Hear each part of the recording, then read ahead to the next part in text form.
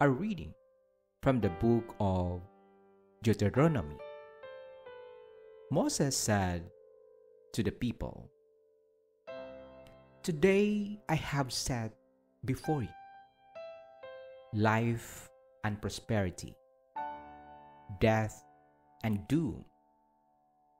If you obey the commandments of the Lord your God, which I enjoin on you today, loving Him and walking in His ways and keeping His commandments, statutes, and decrees, you will live and grow numerous, and the Lord your God will bless you in the land you are entering to occupy.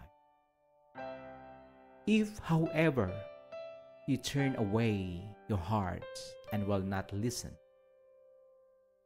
but are led astray and adore and serve other gods, I tell you now that you will certainly perish.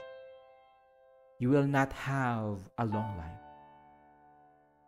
On the land that you are crossing the Jordan to enter and occupy, I call heaven and earth today to witness against you.